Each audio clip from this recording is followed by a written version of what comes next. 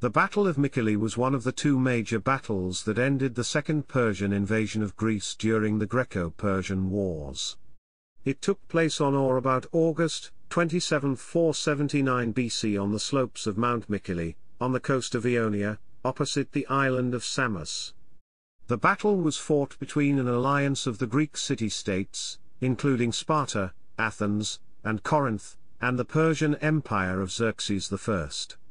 The previous year, the Persian invasion force, led by Xerxes himself, had scored victories at the battles of Thermopylae and Artemisium, and conquered Thessaly, Boeotia and Attica. However, at the ensuing Battle of Salamis, the allied Greek navies had won an unlikely victory, and therefore prevented the conquest of the Peloponnese. Xerxes then retreated, leaving his general Mardonius with a substantial army to finish off the Greeks the following year. In the summer of 479 BC, the Greeks assembled a huge army, and marched to confront Mardonius at the Battle of Plataea. At the same time, the allied fleet sailed to Samos, where the demoralized remnants of the Persian navy were based. The Persians, seeking to avoid a battle, beached their fleet below the slopes of Mycale, and, with the support of a Persian army group, built a palisaded camp. The Greek commander Leotychides decided to attack the Persians anyway, landing the fleet's complement of marines to do so. Although the Persian forces put up stout resistance, the heavily armored Greek hoplites again proved themselves superior in combat, and eventually routed the Persian troops, who fled to their camp. The Ionian Greek contingents in the Persian army defected, and the camp was assailed and a large number of Persians slaughtered. The Persian ships were then captured and burned. The complete destruction of the Persian navy, along with the destruction of Mardonius's army at Plataea, decisively ended the invasion of Greece. After Plataea and Mycale, the allied Greeks would take the offensive against the Persians, marking a new phase of the Greco-Persian Wars. Although Mycale was in every sense a decisive victory, it does not seem to have been attributed the same significance as, for example, the Athenian victory at the Battle of Marathon or even the Greek defeat at Thermopylae. Chapter 1 Background. The Greek city-states of Athens and Eretria had supported the unsuccessful Ionian revolt against the Persian Empire of Darius I in 499–494 BC. The Persian Empire was still relatively young, and prone to revolts amongst its subject peoples. Moreover, Darius had spent considerable time extinguishing revolts against his rule. The Ionian revolt threatened the integrity of his empire, and Darius thus vowed to punish those involved. Darius also saw the opportunity to expand his empire into the fractious world of ancient Greece. A preliminary expedition under Mardonius, in 492 BC, to secure the land approaches to Greece ended with the reconquest of Thrace and forced Macedon to become a client kingdom of Persia. An amphibious task force was then sent out under Datis and Artaphernes in 490 BC, successfully sacking Naxos and Eretria, before moving to attack Athens. However, at the ensuing Battle of Marathon, the Athenians won a remarkable victory, which resulted in the withdrawal of the Persian army to Asia. Darius therefore began raising a huge new army with which he meant to completely subjugate Greece. However, he died before the invasion could begin.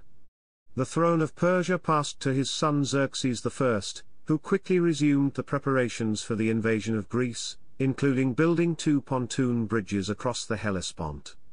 In 481 BC, Xerxes sent ambassadors around Greece asking for earth and water as a gesture of their submission, but making the very deliberate omission of Athens and Sparta. Support thus began to coalesce around these two leading states. A congress of city-states met at Corinth in late autumn of 481 BC, and a confederate alliance of Greek city-states was formed. This was remarkable for the disjointed Greek world, especially since many of the city-states in attendance were still technically at war with each other. The Allies initially adopted a strategy of blocking the land and sea approaches to southern Greece.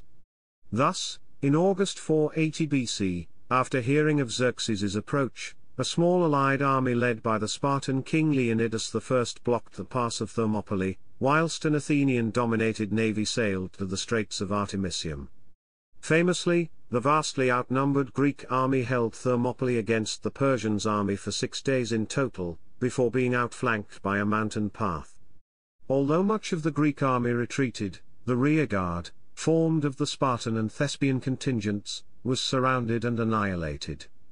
The simultaneous Battle of Artemisium, consisting of a series of naval encounters, was up to that point a stalemate. However, when news of Thermopylae reached them, they also retreated, since holding the Straits of Artemisium was now a moot point. Following Thermopylae, the Persian army had proceeded to burn and sack the Boeotian cities which had not surrendered, Plataea and Thespiae, before taking possession of the now evacuated city of Athens.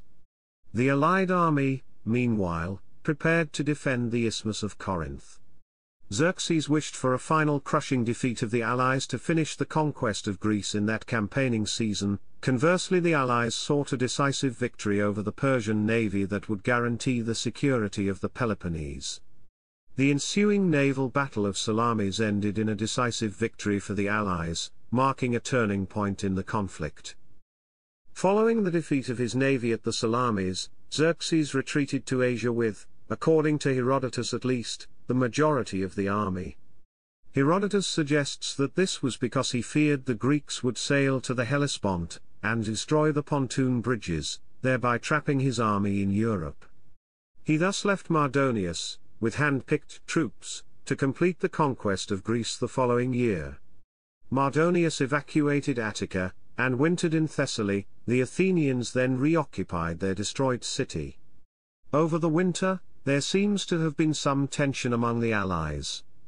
In particular, the Athenians, who were not protected by the isthmus, but whose fleet were the key to the security of the Peloponnese, felt hard done by, and demanded an allied army march north the following year. When the allies failed to commit to this, the Athenian fleet refused to join the allied navy in spring. The navy, now under the command of the Spartan king Leotychides, thus skulked off Delos, whilst the remnants of the Persian fleet skulked off Samos, both sides unwilling to risk battle. Similarly, Mardonius remained in Thessaly, knowing an attack on the isthmus was pointless, whilst the allies refused to send an army outside the Peloponnese. Mardonius moved to break the stalemate by trying to win over the Athenians and their fleet through the mediation of Alexander I of Macedon, offering peace, self-government and territorial expansion. The Athenians made sure that a Spartan delegation was also on hand to hear the offer, and rejected it. The degree to which we are put in the shadow by the Medes' strength is hardly something you need to bring to our attention. We are already well aware of it. But even so, such is our love of liberty, that we will never surrender. Upon this refusal, the Persians marched south again. Athens was again evacuated, and left to the Persians. Mardonius now repeated his offer of peace to the Athenian refugees on Salamis. Athens, along with Megara and Plataea, sent emissaries to Sparta demanding assistance, and threatening to accept the Persian terms if not. According to Herodotus, the Spartans, who were at that time celebrating the festival of Hyacinthus, delayed making a decision until they were persuaded by a guest, Chilios of Tegea, who pointed out the danger to all of Greece if the Athenians surrendered.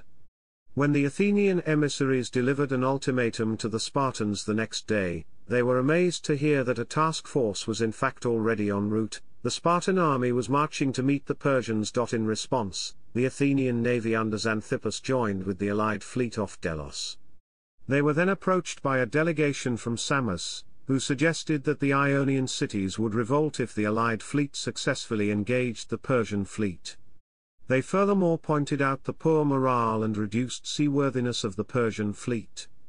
Leotychides decided to attempt this, and sailed for Samos. Chapter 2, Prelude. When the Persians heard that the allied fleet was approaching, they set sail from Samos towards the Ionian mainland.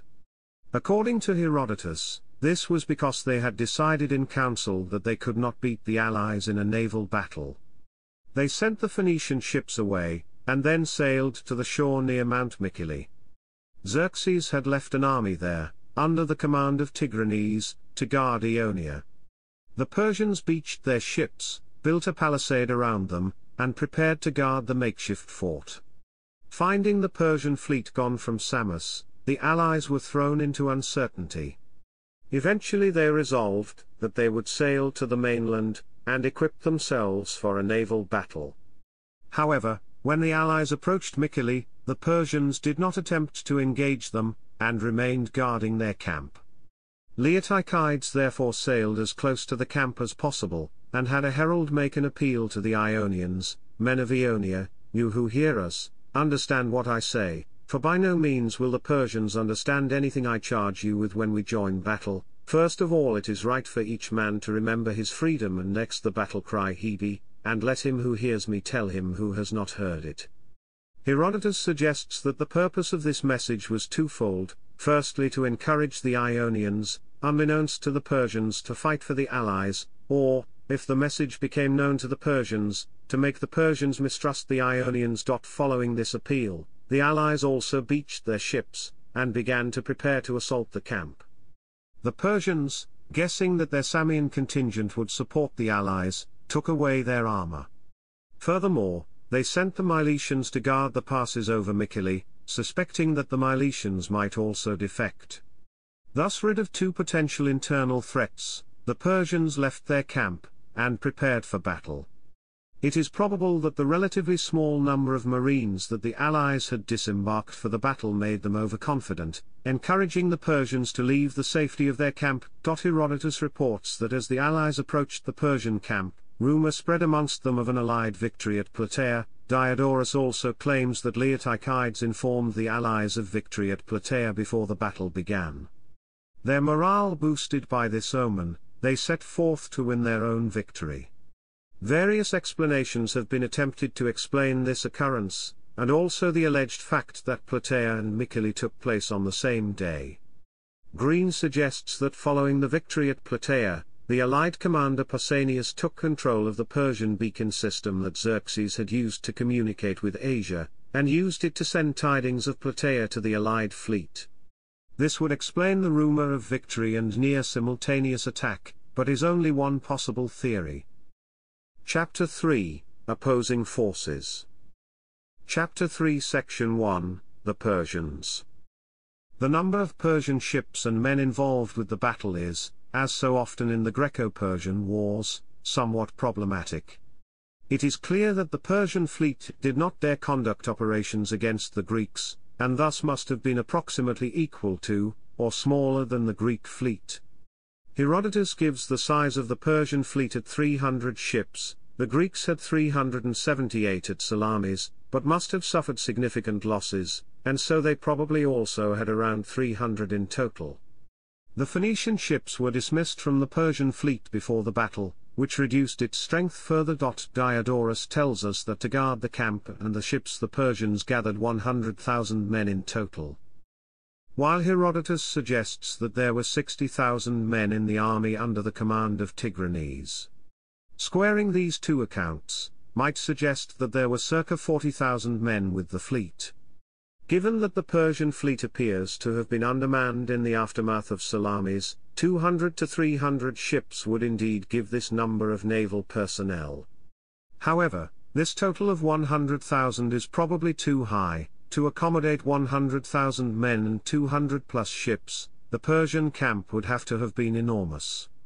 Estimates made of Mardonius's huge camp at Plataea, which was planned and built with plenty of time, suggest it might have accommodated 70,000 to 120,000 men. It is improbable that such a large camp could have been built at Mycale in the time frame that Herodotus suggests. It is therefore possible that the 60,000 quoted by Herodotus is actually the total number of Persians present at Mycale. The Persians certainly outnumbered the allies, emerging from the palisade in confidence after seeing the smaller number of the allied troops. The Persian force of 60,000 most likely consisted of spearmen and archers from the various contingents of Persians, Medes, and Red Sea Islanders, though a small force of Persian cavalry was also recruited into the army. In addition to the Persians, Medes, and Red Sea Islanders, there were also some contingents of Greek mercenaries in the Persian army at Mycale, but Herodotus wrote that these later defected over to the Greeks during the main battle outside the Persian camp of Mount Mycale. Chapter 3 Section 2, The Greeks. Numbers of ships and men for the allies are also somewhat problematic. Herodotus claims that Leotychides had 110 triremes under his command. However, the previous year, the allies had fielded 271 triremes at the Battle of Artemisium, and then 378 at the Battle of Salamis. We are also told that the allies had command of the sea after Salamis, which implies that they could at least equal the Persian fleet. Diodorus, on the other hand, tells us the allies had 250 ships, which is more consistent with their force levels of the previous year. These two numbers can be reconciled by assuming that Leotychides had 110 triremes under his command before being joined by Xanthippus and the Athenian ships, after the allied army had marched out from the Peloponnesus. This is the approach taken by Holland, and gives a naval force which might well match the remnants of the Persian fleet. Although the Athenians had sent 8,000 hoplites to Plataea, they would still have had ample manpower to man a large fleet of triremes, especially since rowers tended to be of the lower classes who could not afford the equipment to fight as hoplites. The standard complement of a trireme was 200 men, including 14 marines. In the second Persian invasion of Greece, each Persian ship had carried 30 extra marines, and this was probably also true in the first invasion when the whole invasion force was apparently carried in triremes. Furthermore, the Chian ships at the Battle of Lade also carried 40 marines each. This suggests that a trireme could probably carry a maximum of 40 to 45 soldiers. Triremes seem to have been easily destabilized by extra weight. Combining these numbers yields a range of 22,000 to 58,000 men for the Allies, with 3,300 to 11,250 more heavily armored marines. Estimates of around 40,000 men are given in some sources, which is approximately the median of the possible range, and seems as likely a number as any. However, since only the marines were expected to fight hand-to-hand, the rowers in the Allied fleet were probably not equipped to fight in a land battle. It is likely therefore that it was only the marines who contested the battle. Chapter 4, Strategic and Tactical Considerations. From a strategic point of view, battle was not necessary for either side. The main strategic theatre was mainland Greece itself. Although destroying the enemy navy would result in a clear strategic advantage for both sides, attempting this risked the loss of their own navy. The actions of the two sides thus reflect more upon their morale and confidence than on any strategic considerations. The Persians, seeing little to gain in battle, demoralized and riven with dissent, thus sought to avoid a naval battle. Conversely, the Allies, who had initially been as nervous of a battle as the Persians, sought to press home their morale advantage once they were informed of the state of the Persian fleet. Tactically, the Persian fleet should have held the advantage at sea, since the Athenian part of the Greek fleet was, despite their efforts at Artemisium and Salamis, still raw in seamanship. However, whether because of their low morale, or because they were in fact outnumbered, the Persians sought instead the tactical advantage of joining up with the army under Tigranes, and fortifying a position. However, when the Greeks chose to fight on land, the Persians then threw away the advantage of their fortifications by emerging to fight the Greeks in the open field. Furthermore, as Marathon and Thermopylae had shown, large numbers conferred little advantage against the more heavily armored hoplites. Thus, as the battle began, it was the Greeks who had the tactical upper hand. Chapter 5, The Battle. The Allies seem to have formed into two wings. On the right were the Athenians, Corinthians, Siconians, and Troezenians, and on the left were the Spartans with other contingents. The right wing marched across level ground straight towards the Persian camp, whilst the left wing attempted to outflank the Persians by passing through more broken ground. The right wing thus began fighting with the Persians while the left wing was still approaching. Herodotus reports that the Persians fought well at first, but that the Athenians and the contingents with them wished to win the victory before the Spartans arrived, and thus attacked ever more zealously. Although the Persians stood their ground for a while, they eventually broke and fled to the palisade. The soldiers of the right wing followed them into the camp, at which point many of the Persian army fled from the camp, except the ethnic Persian troops, who grouped together and fought the allied soldiers who entered the camp. Finally, the left wing arrived, outflanking the camp and falling on the rear of the remaining Persian forces, thereby completing the rout. Herodotus tells us that, on seeing the outcome of the battle hung in the balance, the disarmed Samians had joined in on the side of the allies, doing what they could. This inspired the other Ionian contingents to turn on the Persians as well. At which stage in the battle this happened is not clear. The Samians were presumably not in the main battle line, so it may have been after the Persians retreated to the camp. Meanwhile, the Miletians who were guarding the passes of Mycale also turned on the Persians. At first they misdirected the fleeing Persian contingents, so that they ended up back amongst the allied troops. Then, perhaps seeing the outcome of the battle was certain, they began killing the fleeing Persians. Herodotus does not mention specific figures for casualties, merely saying that losses were heavy on both sides. The Ciceronians in particular suffered, also losing their general Perolaus. On the Persian side, the Admiral Mardontes and the General Tigranes were both killed, though Artaintes escaped. Herodotus says that a few Persian troops escaped the battle and made their way to Sardis. Diodorus claims that there were 40,000 Persian casualties, and also suggests that the survivors made their way to Sardis. Chapter 6, Aftermath. When the Spartans arrived, the Persian camp was looted and their beached ships destroyed. Returning to Samos, they then discussed their next moves. Leotychides proposed that they evacuate the cities of the Ionian Greeks and bring the population to the Greek mainland, since it would be difficult to defend Ionia against further Persian attacks. Xanthippus however vehemently objected to this, since the Ionian cities were originally Greek colonies. The Ionian Greeks later joined the Athenians in the Delian League against Persia. With the twin victories of Plataea and Mycale, the second Persian invasion of Greece was over. Moreover, the threat of a future invasion was abated, although the Greeks remained worried that Xerxes would try again. Over time it became apparent that the Persian desire to conquer Greece was much diminished. After the victory at Mycale, the allied fleet sailed to the Hellespont to break down the pontoon bridges, but found that this was already done. The Peloponnesians sailed home, but the Athenians remained to attack the Chersonesos, still held by the Persians. The Persians in the region, and their allies, made for Sestos, the strongest town in the region, and the Athenians laid siege to them there.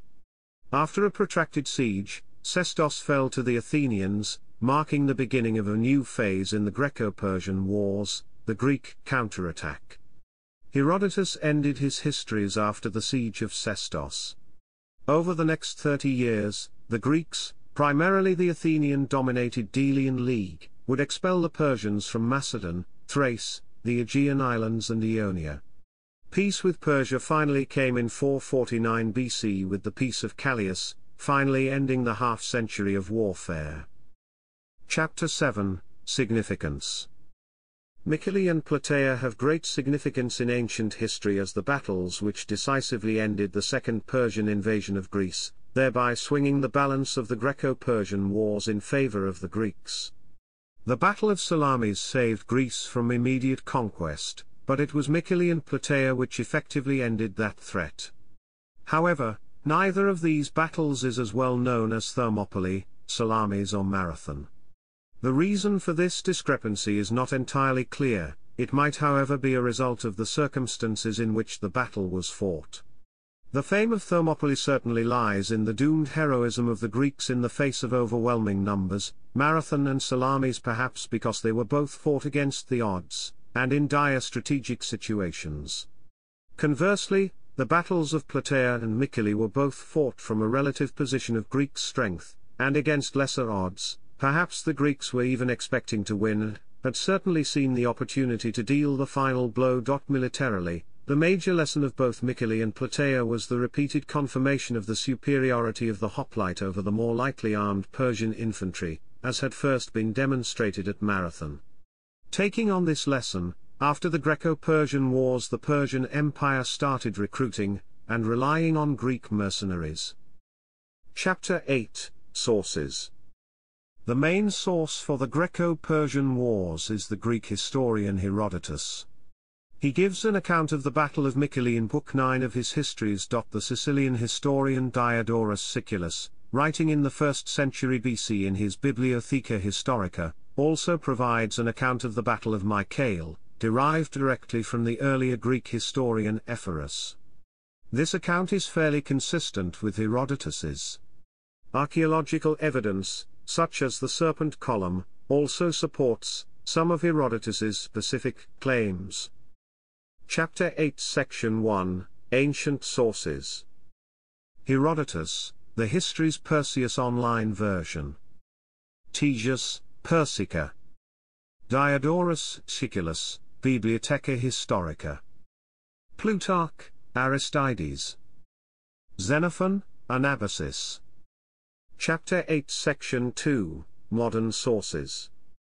Holland, Tom. Persian Fire. Abacus, 2005. Green, Peter. The Greco-Persian Wars.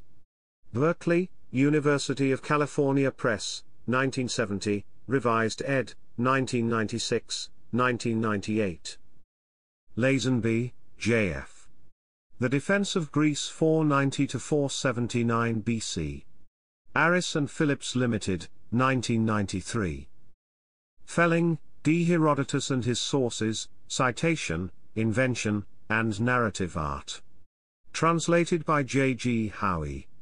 Archiclassical and Medieval Texts, Papers, and Monographs, 21. Leeds, Francis Cairns, 1989. Connolly, P. Greece and Rome at War, 1981. Finley, Moses. Introduction. Thucydides, History of the Peloponnesian War. Penguin. ISBN 01404400399. Goldsworthy, A. The Fall of Carthage. Castle.